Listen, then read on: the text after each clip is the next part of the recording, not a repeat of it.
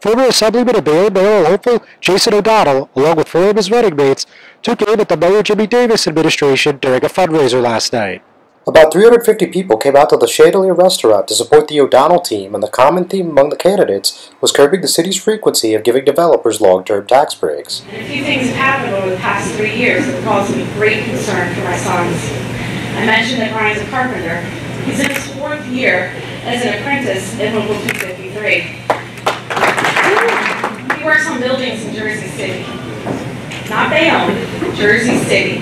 He spends the majority of his working days getting up at 5 in the morning to drive out of this town to go to work.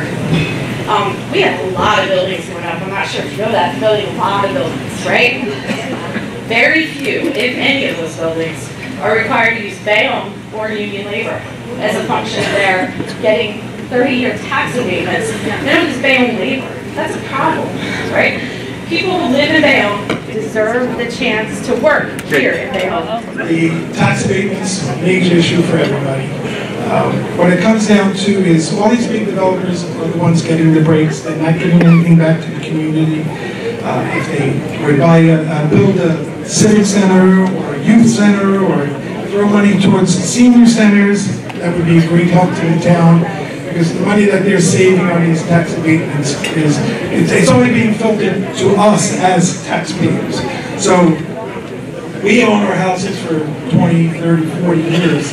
We're here, we're residents here, and we're not getting any tax breaks. These new developers come in, they get all the breaks. What about the regular citizens that have never left this town?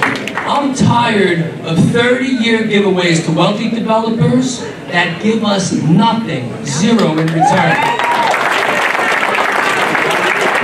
But rob our union brothers and sisters and Bayonne residents of good-paying jobs. There is no way Sean's son should be going to Jersey City when he could be working here and keeping that money here in Bayonne. Walking to the podium to a standing ovation as U2's "Where the Streets Have No Name" blared over the speakers, O'Donnell cautioned the audience about Davis's team using dirty tactics throughout the campaign before throwing shots at Davis and his campaign manager, Joe DeMarco.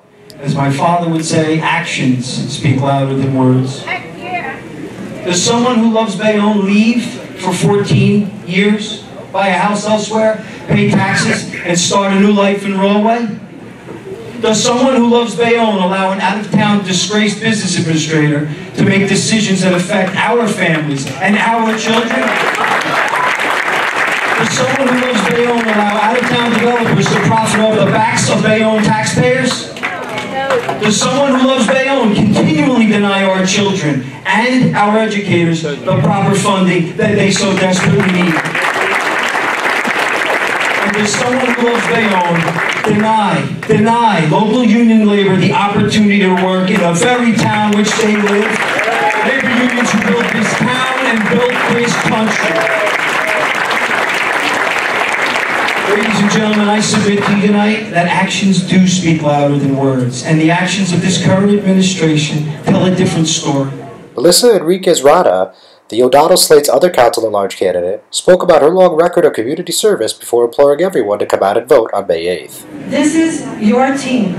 Please vote the O'Donnell Team 2018. God bless you. I'm John Hardisplatt at County View, the eye of the community.